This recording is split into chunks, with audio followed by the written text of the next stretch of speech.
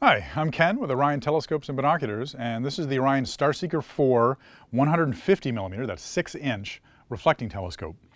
This is our biggest telescope that we've put on the StarSeeker tripod, and it fits very well on this, especially considering that our new StarSeeker line has a nice solid steel leg system and a nice solid swept back arm. Allows you to go directly to zenith here without hitting the tripod. And overall, a very nice compact telescope, still fairly lightweight, but sucks in a lot of light.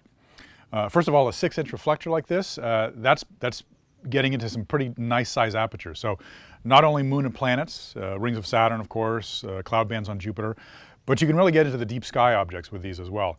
Not just the Messier objects like Orion and Andromeda, but many fainter things. A lot of the NGC objects are within the reach of a 6-inch telescope, provided that you have a fairly dark sky site away from the city lights. The nicest thing about this telescope is the StarSeeker mount. It's the StarSeeker IV, like I said, fully robotic. So you punch in what you want to see into the hand controller here, and it will go to the object, it will center it, and then it'll continue to track it as it moves through the sky. So you don't have to find anything yourself. It's just a simple 2-star alignment at the beginning, and then it knows where everything is.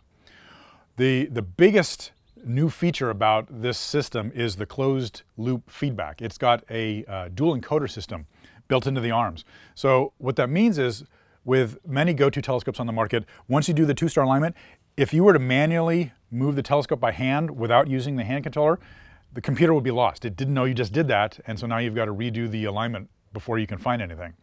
Well, with the encoders in there, it knows exactly that you've moved it off. So let's say I've used the hand controller to find Jupiter, and it's tracking it right there, and then I want to quickly just point at something over here, and I don't want to use the hand controller to do it. Well, I can just unlock it, move it by hand to the new object, and then let's say I'm done and I want to go back to Jupiter.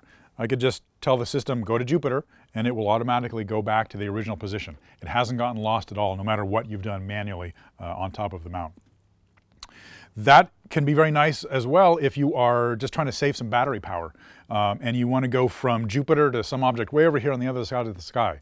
Well, you could have the hand controller go to it, and it would automatically zoom across the sky, use some extra battery power because the motors on full slew are what takes most of the power.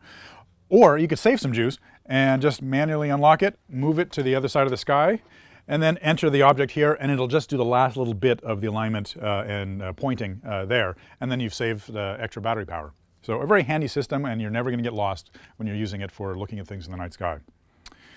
The scope itself comes with 2 eyepieces, a 23 and a 10mm wide-angle eyepiece. There's a finder scope, the Easy Finder on the side.